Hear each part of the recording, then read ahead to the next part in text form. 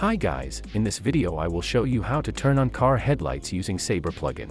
We will need to mask the headlight first. To mask it, I will use Mocha AE. If you don't have Mocha, mask the headlight using pen tool, but I suggest you to get Mocha today. It's free and easy to use. Once you are in Mocha, select pen tool here and mask the headlight perfectly. As you finished masking, click on perspective button and then track the mask. As tracking has finished, click on save and close Mocha AE. Now expand matte and click on Create AE Masks. Now press M on your keyboard and change mask mode to none. Let's add Saber now. Expand render settings and change composite settings to add. Now expand customize core and change core type to layer masks. If you play back the video, you already have turned on headlights, but let's adjust it a bit and make it more realistic. First of all, change color. I will stay on white.